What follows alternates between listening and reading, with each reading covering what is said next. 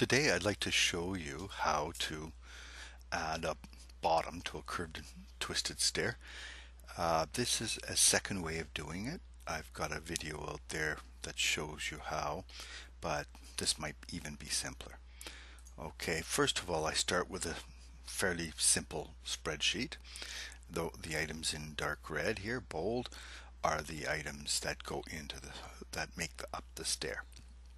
The key bits here, so the inside segments and the outside segments must be the same for all the math to line, for all the segments to line up correctly for the perfect geometry. And for the path that we're going to use for the bottom of the stair, we want to have it extend past so that it can complete. So what we do there is we just say, well, all right, let's extend like extending a stair by a couple risers, and we extend the rise. So therefore the total degrees are going to increase. This one here is essentially 8¼ degrees times 13 treads. And this one is 8¼ degrees times 15 treads. The 1752 here is simply, in this case, because both stringers are the same thickness, this is the center line between, it's the radius at the center of the stair. Okay, so let's put the stair together. So as you can see, all the parts here are correct. The total rise is correct. The number of risers is correct, 14. The inside radius is 1252. The number of segments are 4 for both. And the degrees here is 107.25. Okay, build the stair. I'm going to turn off the risers and the treads just to make it easier to look at. One thing I did miss here are the arcs segments, and that is simply the number of treads times the segments. So we want 60, and yeah, that's good enough. So let's start off by putting in a construction point, and it'll be at the center of the stair, so that's 1752. Now we're going to make an arc, so we're going to draw an arc. Now the first thing to note is yes, the radius is at 1752, but we want to have 60 segments like we just calculated out. Okay, 60s. Hit enter, and we want the stair to be 123.75 degrees. I'm going to type that in. You can see at the bottom of the right hand corner 123.75 is typed in. Hit enter, and we have our an arc. Okay, now what we're going to do next is we're going to pick that arc, and we're going to also go into the 2D. We use this to generate a path. So the total rise is 3040, which is what this is, 16 risers, which is what this is, and the rest of it isn't important for generating a path. So that's good. Now we're going to hit stair rail path, and as you can see, we've now generated this. All we've done is basically taken each point and raised it up a certain amount based on the total rise, so we have this unit, this stretched path. Now we're going to explode it, and we're going to make the bottom.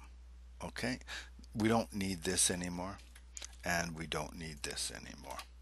So we're just going to use this, and whoops, go into here and put it on the bottom.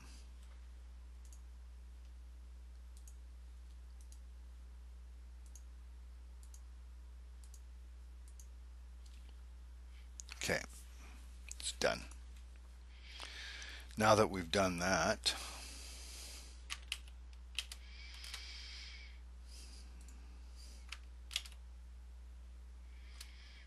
I'm going to, I think I hit it one too many times. We're going to redo it. All right, bottom. Okay, and there's our bottom. Now we're going to move it into place. So I'm just going to select these two items, and I'm going to hit the M for the move key, and I'm going to grab anywhere and hit the up arrow to constrain it. Now it's going to be moved in the proper way, and we're just going to drop it into here. Done. We now have a bottom. So what I want to do is I'm going to add in a new layer called bottom, and I'm going to put now this bottom into the bottom because it was a handrail, so that's not very good. And I'll take all the geometry and put it into layer 0. Now I can turn off the handrails and the bottom will stay. Let's now trim the new bottom. Okay, let's trim it and then clean it up. The geometry is going to be not perfect, but it's close enough. So I'm going to start by creating a little cutter, and I want to bring it a little bit past this way. Okay, now that we've got a cutter there, let's triple click on it and turn it into a group. Pick the bottom. So we've picked the cutter first, then the bottom. It has to be in that order. And we're going to go to Solid Tools and Subtract. And we've removed that part. We can do the same thing up here. Pick anywhere on here. That's good enough. Pull it up. Grab the piece. Pull it in. Triple click. Make group. And now pick the bottom again. And Tools. Solid Tools. Subtract. Okay, now we'll notice that it looks a little funny. That's just because of the triangles that are built as we created the bottom. So let's take a look and turn on hidden geometry and we can see this. So this line in here, this one and this one, we're going to delete. We're going to turn off the stringers for now, and we're going to complete this.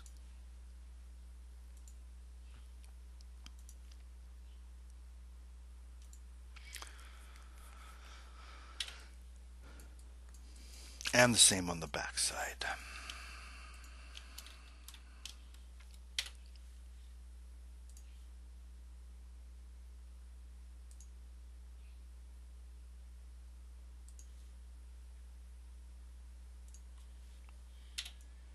Okay, we'll get rid of that solid line in a minute.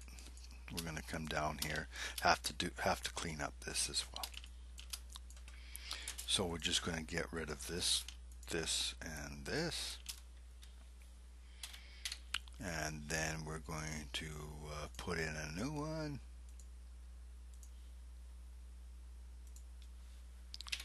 And do the same. Now this one doesn't have much, but it's still there.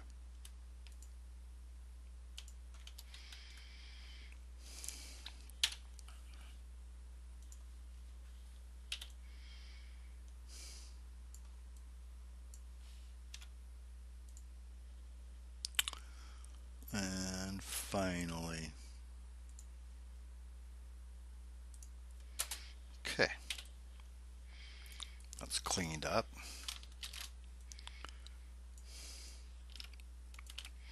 Now what we want to do is one more thing. We want to go on to the soften and just change this and turn off the hidden geometry. Oh,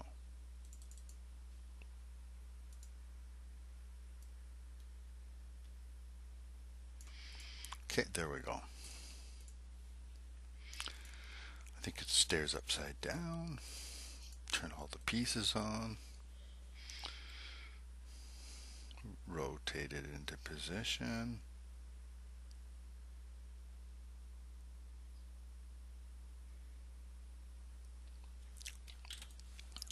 We now have a stair with a bottom.